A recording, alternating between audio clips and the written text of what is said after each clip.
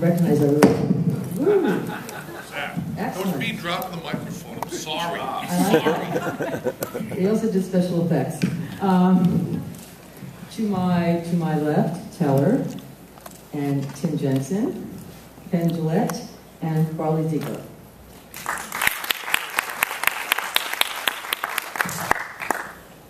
So I'll ask a question too, and then we'll throw it out to everybody. And I have no answer for it, but I'll just ask Tim the question: why, in the big scheme of things, why? Wow. Well, this idea just sort of came to me. I mean, it's funny how our subconscious mind works, but I've been probably thinking about this problem for some 10 years. And how did vINEER get the photographic look? I mean, there's no cameras. And but it was years later when this idea occurred to me that you could match the colors exactly. So they had theorized that people could trace shapes with a camera obscura. Artists, you know, going back, well, the camera obscura goes back to Egyptian times. But I thought that they could not only trace the shapes, but trace the colors, because vINEER had that look, and there's certain dead giveaways in vINEER that there's something funny going on. And so the idea occurred to me in the bathtub, and then, like usually, if I get an idea, I write it down, and then I start Googling, and 99 times out of 100, somebody else has already done it, and then I can take it off my to-do list. Well, that didn't happen. I searched for months. I started searching in other languages, looking for artist, mirror, comparison, anything I could find in all these languages. Nothing. So that's when I did the experiment on my kitchen table. And the experiment worked way too well. And that's when I got this feeling that I was onto something. And that's when I mentioned it to Penn. And it sort of developed some momentum at that point. Penn decided that a movie should be made about it. So for Penn and for Teller, you were basically there from almost the beginning when you really decided to start the project. I came in pretty late. I mean, I came in about 5 years ago talking to Tim. You know, we were just having a supper. He'd flown out to hang out with me because I had spent a lot of time working with my children. I hadn't been around adults much. I wanted to see Tim. He's a good friend from a long time. And he came out and we were just having supper, and I said, well, talk to me about something that has nothing to do with show business. There'll be no work for me at all. And he said, well, what do you know about vINEER? And he started telling me some of what you saw in the movie, and also showing me, he carries a video camera with him, showing me video, some of which is in the movie. And my mind was blown. You know, I didn't know much about vINEER at that point. And then I told him, just stop what you're doing, this has to be a movie. And so I've only been, you've been really thinking about this seriously since 2000. And I came on much later than that. And then after about 6 months or a year or so of monkeying around, we brought in Teller and Farley. So we haven't been with Tim since the beginning. But once Tim got going, we were the ones that made it so he wouldn't stop. I was going to say, did the three of you really have to like push him? At one point you said if you weren't making the film, you would have just stopped. Were there many points where you had to sort of like push him to keep going and do this little dots? I was the lucky recipient of that gaze of hate. Yeah. Because for 7 months, Tim and I video Skyped with him every day for 7 months while he was painting. God, well, but I would say there was an obligation. There were 2 times that stare of hate hit me. The main one was the one that's in the film. When I asked, you know, if you were making a movie, would you quit? And he really, I mean, I think it was evident by every appearance that you can feel that he would have quit is the answer. And the other time is when all of the days that Tim was painting the carpet, the call was very brief. More dots was the answer for all of this. So that was no. Although I didn't sense you were going to quit then. Just that it was hell on earth. Yeah, it was hell. But back to what Penn said. Penn, the point Penn came in, the point we had that meal was when I had tried that first picture of my father-in-law from a photograph. That was my experiment. And I extrapolated wildly from that you should be able to paint a Vermeer using exactly the same. And, to me, it was like, okay, I can quit now. I painted the father-in-law, so Vermeer must have used this trick. Then I had this idea that I would make something that looked something like a Vermeer. It wasn't all that ambitious at the time, but that was my mindset when Penn and I had dinner, was that I was going to get an old chair, maybe a chandelier, and a couple things, and set it up. And then Penn said, stop everything. And that's when it really, the nature of the experiment changed radically, because then I felt that it was a real opportunity to try to prove the theory in a much more complete way, to make it look like a Vermeer. So make it look like an existing Vermeer. And that's when it kind of got crazy. And Teller, who came on early as the director, gave me some pretty simple instructions. He said, cover everything you're doing from as many angles as you can. And so we bought a whole lot of cameras, still cameras and motion picture cameras, and just kept them running. And of course, disk storage is so cheap that you can just keep running. And so I would turn the cameras on in the morning and just let them go. And then I forgot about them. After a couple of days, I was just unaware, that the cameras were there. I think it was about 2,400 hours of material that had to be boiled down in 80 minutes. And somebody had to watch all that. It wasn't me. It was Farley and Patrick Sheffield, our editor, that did that. And then Penn and Teller also had to see the majority of it. And then they pulled out a thread of a story out of all that material. And it could have gone a lot of different ways. I have no idea how they did it, but they did. It's pretty interesting that many documentaries either manufacture the event, either they're a stunt, or afterwards they try to piece together footage that other people have shot. Technology, which is one of the themes of the movie, is also part of the form of the movie. This movie could not have been made even 10 years ago. Would have been too expensive. So talking about Vermeer using technology, the actual movie itself is using technology. And I can't think, and I'm sure there are examples, but I haven't been able to think of one off the top of my head that is an event like this that is this well documented while it's happening. I mean, we were fortunate to have Tim be so monomaniacal on this and also be such a techie at the same time. I mean, the very odd thing about this movie is that in many cases, the photographer, the cinematographer, in many cases, is Tim. And in many cases, the technician is Tim.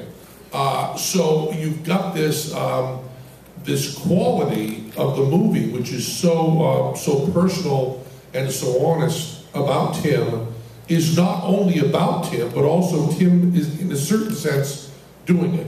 And I believe that's something brand new, and kind of like the movie talks about how the same kind of technology and heart from the 17th century can be done in the 21st century. We also have the same kind of passion and focus and love that Tim has can now be covered in a different way. I can't think of another example where you take for granted. You know, we've come to a place in the 21st century where you take for granted that you can have an event that I believe is this important and covered by, many times, 5 cameras. No, Nine. I didn't watch all 9. I had this strange feeling I was being watched. Whenever, I was just going to say, whenever Tim sat down to paint, he had rigged the room so he could flip a switch, and 9 cameras were running, a combination of film cameras and some stills, so that, what was the coverage, just because it's insane and interesting? Well, yeah, there were 4 camcorders shooting high def. There was one red one, there was a red Epic, and then there were several Canon 5D Mark IIs that were controlled by a single computer, so they would shoot time lapse, 1 frame every 10 seconds, and that would all go into the computer automatically. And then at the end of the day, I would have to do the digital imaging technician work, which is what they call the guy that makes sure none of the recordings get lost. And then I had to ship him off to 3 different geographic locations due to insurance reasons, and you know, it's a lot of work to that. I mean, it took a couple hours a day just to do the motion picture part of it. And the other thing is that Tim, when Penn said this has to be a movie, and Tim went along for the ride, Tim realized that to conduct the experiment for real and impeccably, that every brushstroke had to be documented, as opposed to putting up a 5-minute YouTube video with a vINEER-like room. It changed the coverage substantially. And those who are doubtful about what Tim did, they can watch every brushstroke that goes onto that canvas. We have covered in multiple languages. I mean, that's pretty astonishing. That you have a painting that complex and that took that long. That there's no time that paint goes on that canvas that we don't have motion pictures of. By the way, I did a calculation based on the number of frames that the actual time the paintbrush was on the canvas actively painting was a surprisingly small number. It was 220 hours of actual painting, but it took 7 months to do that. That tells you a lot about Tim, doesn't it? Then he counted. Do we have mics for people? Great. Let's go to that person in the back there, in the middle. Yeah, who's standing up? Thank you so much. I'm so curious about something that wasn't covered in the film, because you went to such lengths to recreate exactly all the same things around making the painting, and you wanted to do it in natural light, but San Antonio is not the same latitude as Holland, and also it took over 4 months. So was there any thought about the quality of light and how many hours of natural light and what were the best ones? Yes, and there are scores of things just like that that have been left out of this film because it would have been, a 20-hour film. People have written about the Dutch light and that somehow had a importance in the Dutch Golden Age of art. And of course, Delft is a charming city, and it has canals running through it, and the light shines off the canals and so on and so forth. So I did go to Holland. I went to all the places where vINEER probably painted. I took panoramic pictures, HDRI pictures, which could record the absolute amount of light all the way around the sky. I ran a computer simulation of the way the sun travels through the sky at various latitudes, compared Delft to San Antonio. I aligned the compass heading of the building that I rented to one that was the same compass heading as vINEER's. I was able to prove that the sun would actually enter those north windows in vINEER's house, something nobody knew. But late in the summer, late in the afternoon, the sun comes straight in those windows because they are not facing exactly north, they're north and northwest.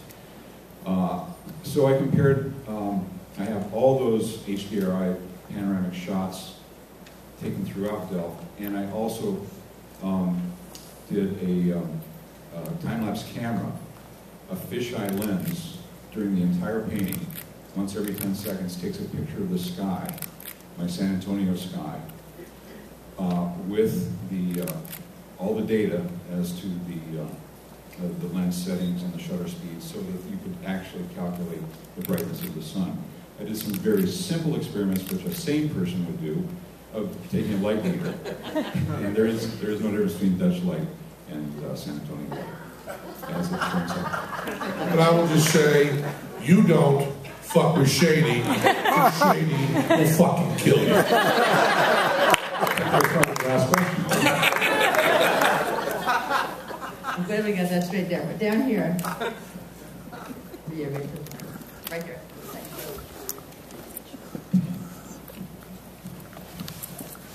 Wow. A question to Tim and a question to Penn and Teller. Tim, did you ever read up on Robert Rauschenberg's EAT program, Experiments in Art and Technology? It was a big program in the late 60s and early 70s where they tried to bring together art and technology. Nope. Okay. That's something you might find of interest. I read a lot about the golden age of Dutch art, and that's my field of expertise, if I have one. And I am not an art historian, I'm not an art critic, I'm not an art person, I'm a computer guy that did a weird experiment. So, but you call it the EAT program? It was called EAT, Experiments in Art and Technology. Okay. It's Robert Rauschenberg. Yeah. There's a film coming on. And Penn and Teller, you know, my mom used to paint by numbers, and she thought of herself as an artist. And I was always embarrassed as a kid that she would show off these paintings to my friends. And then I look at this, and I'm not comparing the kind of work that Tim did, but at the core of it, where the person who thinks themselves not as an artist can become an artist through use of technology. It's not the act of creativity which Vermeer had when the composition of the painting, but painting by numbers. And what Tim has done in this new age, is there any correlation in your mind? You're kind of asking a question about magic, and that is, does it matter how it's done?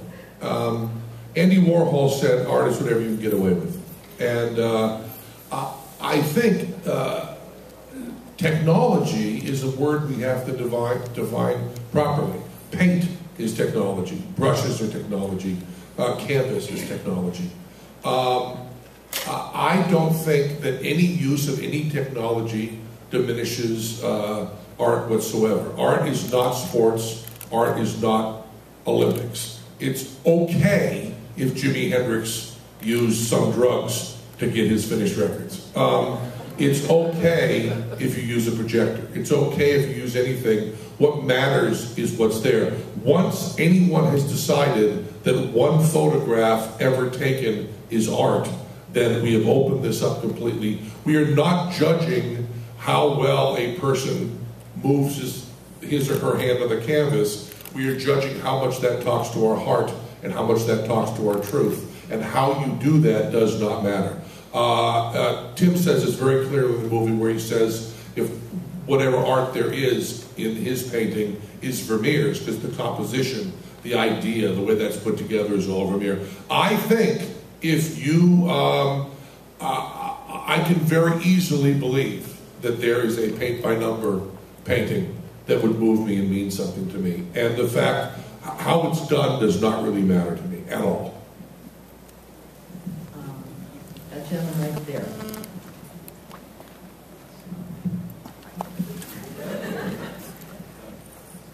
Now that you've mastered this Vermeer form of painting, are you just going to go on and do something else? You've got a great technique in hand. What are your thoughts about doing it again? We'll have a sequel, Son of Vermeer, or whatever you want to call it. I am interested in this topic, and I have been for 10 years. I don't honestly feel like making a painting again, to be totally frank. But that could change. I'm not sure, but there's a lot more I'd like to find out about this topic, and I'm doing it now. I've been researching this for almost a decade, and I'm looking specifically for how this idea, where it started and how it moved through the art world. There's certainly a lot of evidence that other artists knew of this basic idea. And I'd like to find out who invented it and who told who and how it got to vINEER. Yes, thank you. Wait for the mic. Right to hit down the first part. Tim, since one of the tenets of your work is that you were painting exactly what it was that you saw, I wonder about your process, in that you first painted the skirt, and then painted over it the heel gamba, and then painted over that the chair. How did that evolve? Did you keep adding elements to the original that you were looking at, or what? Yeah, well, we know, first of all, I read a lot of painting manuals from a lot of periods in history, and there are some good Dutch painting manuals from Vermeer's time. There are some modern painting manuals. And generally speaking, they would paint from back to front, which only makes sense because then the edges just happen, you know, between objects. So that's the basic rule. And so there's no reason to have everything in the room at one time, and there almost never was. When I first started, the room was entirely empty. The mirror was on the wall, and that painting was on the wall, and the rest of the room was empty, and that's what I painted. Just to follow up, in the original painting, has that ever been x-rayed, and is there evidence in that painting that different layers moving forward existed, or is that something that you have been able to investigate? Yeah, the painting has been x-rayed. I can't speak to, because I don't remember, to which, you know, whether he painted the entire viola da gamba, for example. I don't think so. Although there is evidence that he painted only part of the harpsichord, that he only painted the part to the left of the girl, and then the girl it was painted, and then there's some more harpsichord to the right, and the harpsichord to the right doesn't match at all the rest of the harpsichord. Different colors of paint, very, very, very different patterns. There's the lid of the harpsichord has a Latin motto on it, and the Latin motto doesn't come out in the right place if you extend the harpsichord across. And the harpsichord is something like 77 inches across if you measure it, given the scale of the painting. And they didn't make them in that size. They made them about, I think, 66 inches wide. And so he fudged the right-hand side of the harpsichord. So that's an example of this sort of the piecework that you do. You only bring in one thing at a time. For example, my daughter Claire posed as the young lady, and she was never in the studio at the same time as the older gentleman, which is a darn good thing in my book, because I know that guy.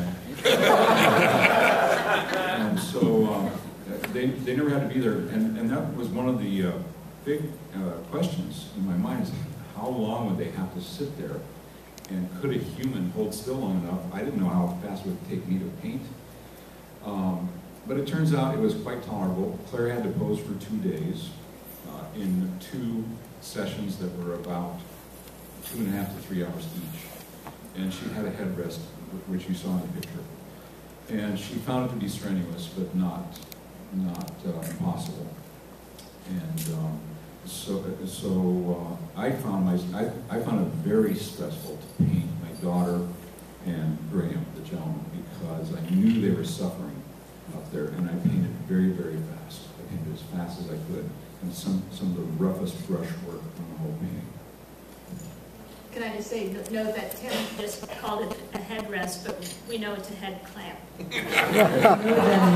Yes, absolutely. Enhanced interrogation. Right here, last question. Yes, here in the front. Do you think Vermeer used a head clamp on it? Actually, there is evidence that they did. I was wondering if you, this is for everyone, if there has been backlash from the art world when you go to screenings, do you have people show up? Has anybody said anything to you? Have you heard anything? You're kind of the first people to see it. So I don't know if there's any backlash in this room. Maybe we'll see it right now. But there's certainly David Hockney, when he wrote Secret Knowledge and spoke about it a lot in 2000, was it? Yeah. There was horrible, unpleasant backlash. We haven't seen any, and I guess I could add to that yet, but we might not. I mean, we tried. Well, we didn't try anything. Tim is not confrontational. This is not in any way, shape, or form an attack on vINEER. It's an absolute pure love for vINEER. So I don't know if we'll see any of that. I think maybe people will recognize how pure Tim's heart is. And the Queen? And the Queen. Yeah, maybe you can show your paintings of the Queen. Maybe it can happen one day. Maybe you can compare the two. Yeah, I guess it's not talking out of school. The painting is owned by the Royal Collection, which is the Queen of England. She actually takes the paintings to parties sometimes, just for fun. I do that too. We had the chance to have a discussion with the surveyor of the Queen's pictures, a man named Desmond Shaw Taylor. And we were trying to talk him into scanning the picture for us at high resolution with a scientific scanner. And in the process, I told him about my experiment. I had just completed the picture, and I didn't know what to expect from this, maybe the most important man in art in England. But he started leaning forward. He didn't say anything, and I thought he was like going to take a nap for a while there. And then he said, "You did what?" And he understood everything I told him. He's an expert on optics. He's done a lot of camera obscura experiments himself. He says, "Where is the painting now?" And I says, "It's over at the hotel." He said, "Can we go and see it?" And so Desmond and Farley and I went to the hotel, and he looked at it, he stared at it, he didn't say much, and he said, "I have some homework to do." And Tim, you said he was he understood it the quickest of anybody you'd ever seen. Yeah, he knew exactly what was going on. Yeah, he was going on. That's unfortunately all we have time for. Thank you, all of you. Thanks for coming. Thank you, everybody.